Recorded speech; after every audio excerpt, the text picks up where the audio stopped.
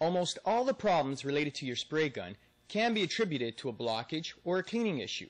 No matter which Fuji HVLP gun you are cleaning, the principles remain the same. You should always clean your gun after you spray, as well as perform regular maintenance. It is never recommended to leave liquids in the cup overnight or for an extended length of time.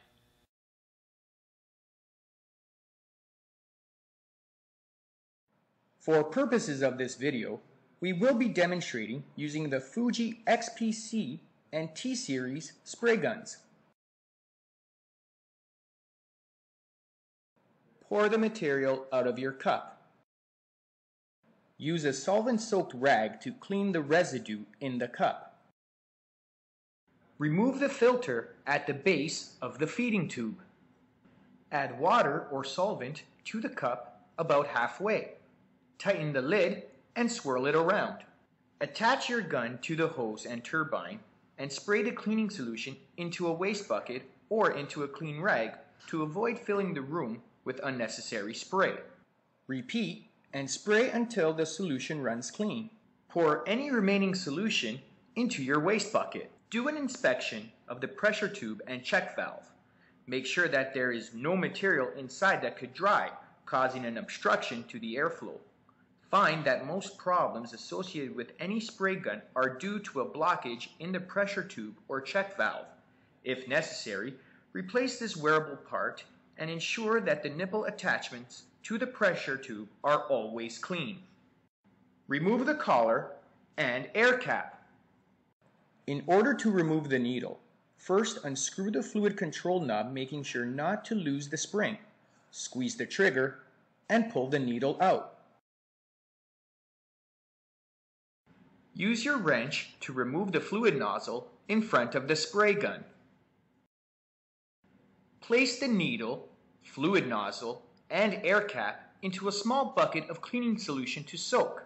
While it's okay to soak these parts, it's never okay to soak the complete spray gun in solvent. Once you remove these items from soaking, use the cleaning brush to clean the nozzle, the air cap, and wipe the needle with a rag. For the T-Series, remove the air diffuser, diffuser seal, and the air divider. Place these parts into a small bucket of cleaning solution to soak for a few minutes. Be sure that holes or horns in the air cap are clear. Sometimes a toothpick or soft pipe cleaners come in handy when cleaning these holes. Use the cleaning brush on the needle or wipe the needle down with a rag. Replace the fluid nozzle with a wrench, making sure that it is nice and tight. If it is loose, it could allow material to contaminate your gun the next time you spray. Replace the air cap and the collar. Apply some lubricant or oil to the shaft of the needle and insert it back into the gun. Avoid applying oil to the front of the needle, as this is the part that comes into contact with your finish. Put the spring back into place and screw on the fluid control knob. Replace the filter at the base of the feeding tube. Wipe the body of the gun down. For the T-Series, position the small round hole on the air divider to 12 o'clock. This will match up to the same sized hole on the gun body. Place the diffuser seal onto back of diffuser. Note there is a locating pin behind the diffuser, and when reassembling, this pin must be seated properly into the matching hole in the air divider at 12 o'clock.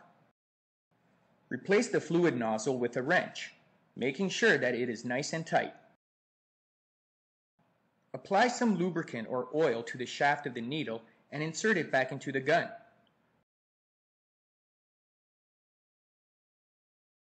Put the spring back into place and screw on the fluid control knob. Replace the air cap and the collar. Wipe the body of the gun down until it is nice and clean. If you follow these maintenance steps, you will ensure that your spray gun will not only last for a very long time, but will maintain its peak performance.